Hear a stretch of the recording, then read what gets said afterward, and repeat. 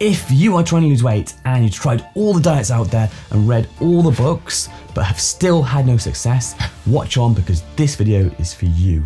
Today, I'm gonna be explaining why learning how to lose weight from popular books won't help you. And if you stick around to the end, I'm gonna be explaining how to fix that. Plus, also as a bonus, I'm gonna be explaining why this is the same reason hypnosis often doesn't work for weight loss as well. So when I type weight loss book into Google, I get 741 million results. That's crazy, right? And obviously that includes articles about books as well, but that's still a lot of results. So this tells us that weight loss books are really popular. So why is almost 70% of the population still overweight? The unfortunate answer is that books just don't help people lose weight. And yes, some can help in the short term, but they often end up failing after that. And as a side note, I'm not pointing out any particular books in this video. It's just general advice about all diet books out there. Right, I love nice ways of explaining things, so I'm gonna jump right in. The human self has 4 levels: the physical, the mental, the emotional, and the spiritual. Let's quickly explain those. So the physical level is our skin and everything under our skin, so our whole body. So that's our organs, our blood, connective tissues, muscles, all those kind of things that make up who we are. The mental level is our conscious, logical thinking part of the brain.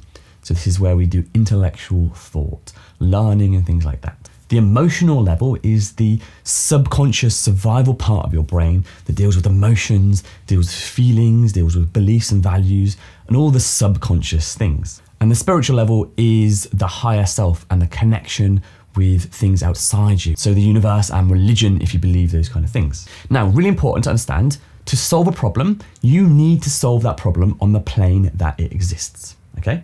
Weight is on the physical plane. It makes up your physical body. Now, reading a book is on the mental plane. It's the learning and thinking part of your brain. So just reading a book and having more knowledge about weight loss is not gonna make you lose weight. You have to take action in the physical plane too for it to work. And there are also aspects in the emotional plane as well. So things like beliefs and values. And I've also talked before about the unconscious mind and how it dictates up to 95% of your actions. And unless these things support your goal, you're gonna be pulled back in the opposite direction with much more force than you can apply with your willpower. So my point here is that you need to solve your problem on the plane that influences it. Just reading a book on the mental plane is only gonna be part of the puzzle.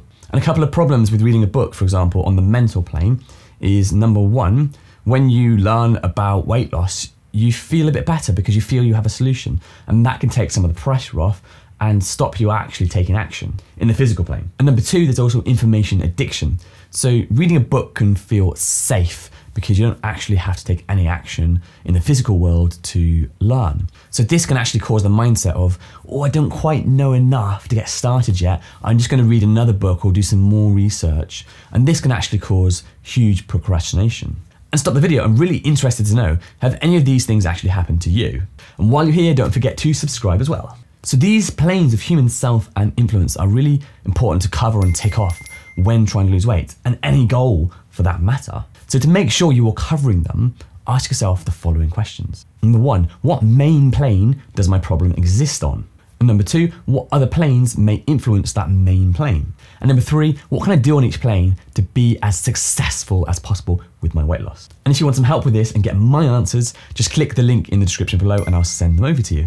Now, I also mentioned hypnosis at the beginning as well. After learning what you have done so far in this video, can you guess why it might not work for a lot of people for weight loss? Let me ask you, what plane does hypnosis act on? I'll give you a couple of seconds. It's the emotional plane. Hypnosis talks to your unconscious emotional part of the brain, and it tries to act on beliefs and values and other things that might be holding you back. That's great, but on its own, it doesn't magically make you lose weight. You still need to take action on the other planes as well, like the mental plane, for example, learning about how to do weight loss, and a physical plane, the action, so the diet and exercise you're gonna do to get the weight off, and anything else as well, like your water intake or how much sleep you're getting. So you can see that understanding this is huge. So if things like books or hypnosis haven't worked for you, it might not be their fault.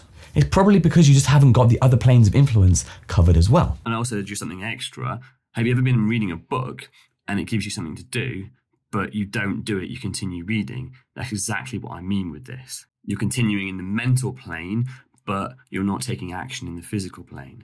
And as you're still here, I have a free bonus for you. I have a free video training on overcoming the 3 major roadblocks that help my clients lose weight for good. If you'd like that, the link is down there in the description below. And as you're still watching, you might find this video interesting.